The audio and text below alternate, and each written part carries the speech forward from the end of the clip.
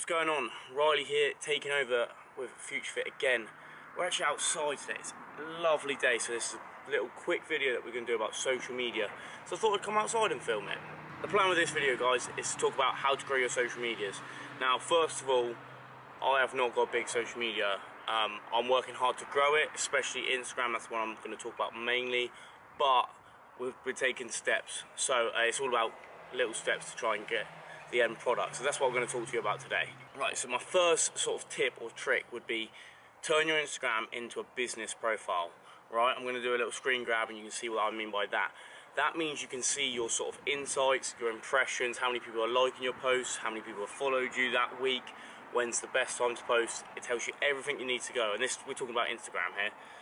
And that is sort of the main thing that I would say to do to help gauge an idea of your audience and when to post. So for me, say posted at 9 o'clock at night on a Monday is the best time. I'll make sure I post at 9 o'clock at night on a Monday. So having that insight and having those impressions is really helpful, and you've got to use that to the best of your ability.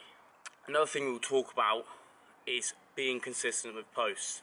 Now, I used to get really worried about over posting on my fitness account back when I started it, probably about two years ago now. Now I make sure I post 5 to 7 times a week.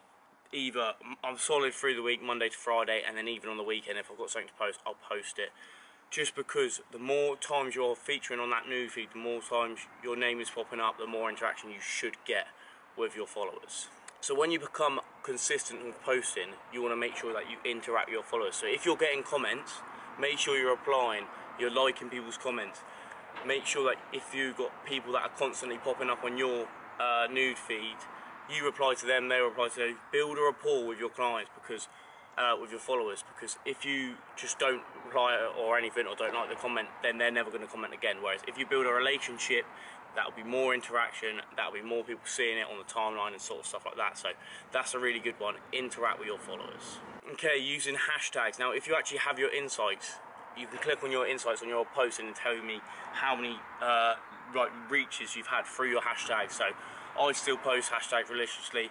I don't like to post them on the actual comment because I think it doesn't look tidy, it doesn't look clean, so I put them as a comment rather than on the post. But yeah, still posting hashtags that are relevant to your post. Try and be consistent with your posts in terms of images and relatability, because you want them to be similar throughout. So if you're a fitness account, try and post predominantly fitness with things linked in around. Don't be random and sporadic, because people can't really relate to that. So if they want to see a fitness profile, they're going to click on it. They want to have lots and lots of fitness posts, rather than one about your life, then one about fitness, then one about the garden. I don't know why I said the garden, it's probably because I'm sat in it.